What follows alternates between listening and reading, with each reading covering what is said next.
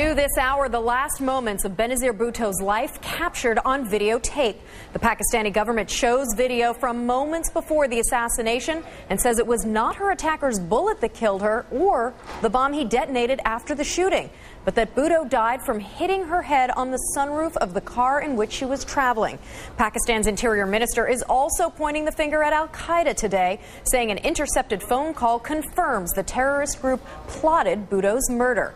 All this as mourning turns to violence on the day the former prime minister is laid to rest in a chaotic funeral. Tens of thousands paid tribute to her. NBC's Jim Aseda is following all of today's developments live from London for us. So, Jim, we've seen the pictures of violence coming from different parts of Pakistan today. What's the government doing to try to get a grip on this? Hi, Monica. Well, that's right. There was violence, and it was real, but thankfully it was relatively contained. There were thousands of Bhutto supporters who vented their anger in the streets and across the country. Reports of dozens of banks and shops and cars that were torched. At least 32 people at last count, including at least 4 policemen, were killed, mostly in clashes in the Sindh province. That's Bhutto's home province. Paramilitary forces already on red alert were given shoot-to-kill orders to contain that violence, Monica. And the army also at one point was sent out, called into Sindh province as well. But again, much of Pakistan remained quiet today, the country grinding to a halt in many areas as Pakistanis began that 3-day period of national mourning. Monica? And Jim, we just saw this clip of video released by the Pakistani government. Can you give us a little context? What exactly does that show, as we call it, Bhutto's final moments?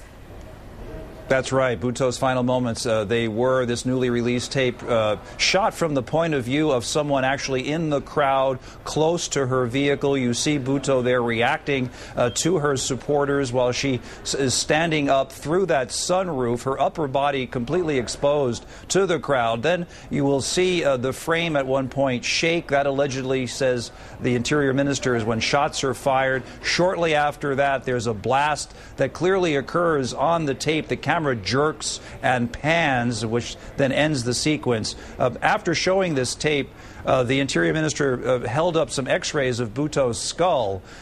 He said that the body, as you alluded to in your lead, showed absolutely no signs of bullet or shrapnel wounds, but that she had hit her head, according to these x-rays, on the sunroof when she took the full force of that suicide bomber's blast. Also, Monica, if I could add, the interior minister said that they intercepted a phone call. You made reference to it, what he was calling an intelligence intercept. This was between an al-Qaeda leader, apparently inside Pakistan's tribal region, and some of his men. He's heard, we believe in Urdu, congratulating them for killing Bhutto. Now, the leader, according to the Pakistani government, is somebody who commands a cell of pro-Taliban forces inside that lawless tribal area. Whatever the case may be, the Pakistani government clearly, with this intercept, is insisting here, or showing proof that al-Qaeda was in fact behind this attack on Benazir Bhutto. Monica? And Jim, I'm just curious, I wondered if there was any more of an explanation given. You mentioned that they showed this x-ray and that they're saying that the cause of death was actually that she hit her head on that sunroof.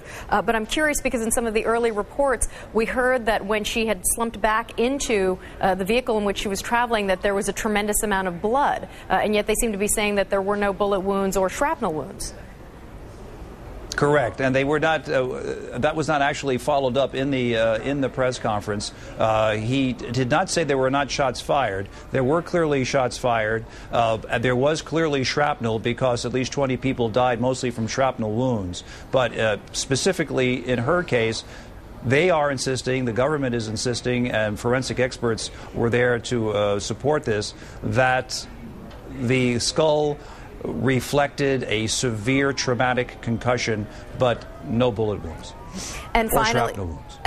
And finally, Jim, this al-Qaeda leader who they're saying is responsible, this is the same gentleman they're saying he's also responsible for that first assassination attempt made against Bhutto back in October when she first returned to Pakistan? Yes, that's and the name was mentioned. That apparently is correct. It's a cell that has been operating out of the that tribal area, north-south Waziristan, and the Interior Minister said that they were aware of this. She was aware of this man and the cell. In fact, the Interior Minister also added, because of the criticism of the lack of security, that the Pakistani government had insisted or had offered up more security to her, more units, more Interior Ministry troop units in reinforced vehicles, and she, according to him, refused because she didn't want to have such a high profile when meeting with the crowds. Back to you. Jim Maceda, thanks so much for that report.